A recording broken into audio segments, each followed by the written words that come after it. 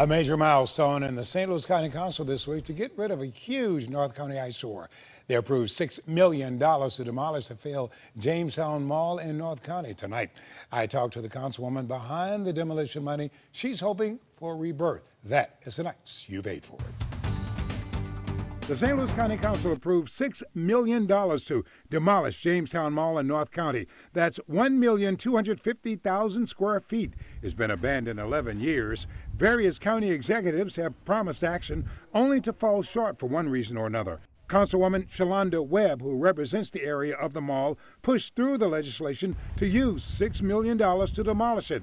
The county will take $6 million in pandemic funds to free up $6 million in the county budget to pay for the demolition of Jamestown. How do you feel getting to? I'm elated. Last night, the district assistant was teasing me. She kept saying, "You're gonna cry, you're gonna cry." And I was like, "I'm not gonna cry."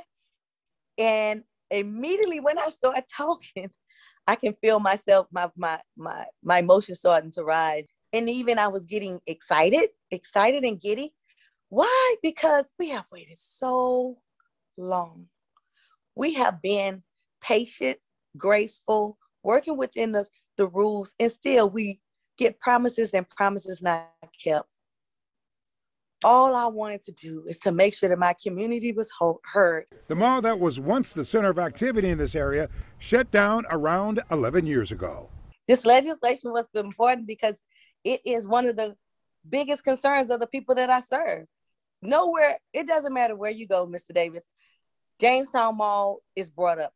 Whether it's a town hall meeting for public safety, if it's a town hall meeting about ARPA, wherever you go, Jamestown Mall is at the forefront of everyone's mind who lives in North County. She hopes the county will look for a developer while the demolition is in progress. Last time out, the county only got one proposal from one developer, Councilwoman Webb, hoping for better results this time. What kind of development would you like to see?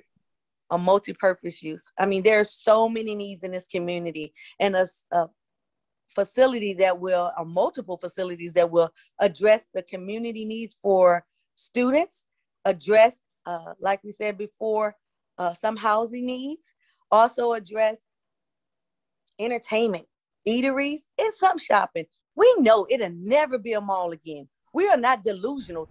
Jamestown Mall has been a problem in our community for 11 years. And it's went from an eyesore to a health hazard to a public safety hazard. What more has to happen there for people to realize that this does not belong in a bedroom community? Now, Councilwoman Webb, not saying how long it's going to take to get something built on a property once it's demolished, but she says she is committed to moving as quickly as possible. Of course, you know, I'll keep track on this deal. After all, you paid for it.